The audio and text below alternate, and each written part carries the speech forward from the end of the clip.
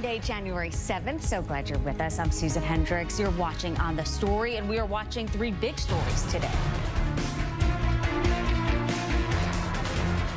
First, after a week-long manhunt, Texas authorities say they have their men. Two suspects now behind bars, one charged with capital murder in the shooting death of 7-year-old Jasmine Barnes. The case captured the nation's attention last week. Details on that ahead. Also, actor Kevin Spacey sitting in a small Nantucket courtroom just a short while ago, accused of groping an 18-year-old busboy inside of a bar. An important ruling involving cell phone data. Details ahead on that. And the government shutdown, yes, it is still going on, now entering its third week.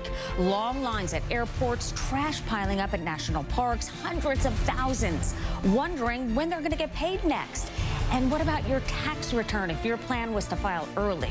Is there an end in sight? But first, we start with Kevin Spacey. The award-winning actor was just arraigned inside of a Massachusetts courtroom.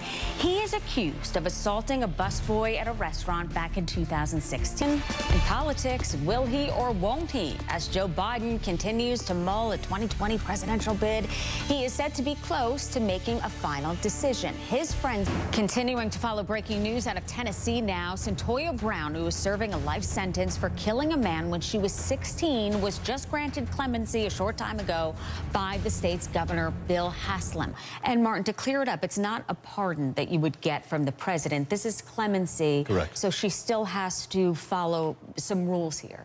Right. She essentially is having her sentence commuted to the time that's been served. Seen at the time, not the age of consent. Sex trafficking, it is prevalent, a huge problem in the state of Georgia, many states. With celebrity comes attention, and there's been a lot of attention on social media to this case. Right. You have people like, Rihanna and Kim Kardashian, who in Hollywood, but not just those celebrities. A lot of politicians had come forward. And that's very true. Very Martin true. Savage, thank you. Appreciate it. It all comes down to tonight. If you're a football fan, you know who I'm talking about. Alabama and Clemson kick off, go head-to-head for the college football championship. It's the third time, by the way, that these teams are going to battle it out. Coy Wire is in San Jose, California for the big game. Hey, Coy.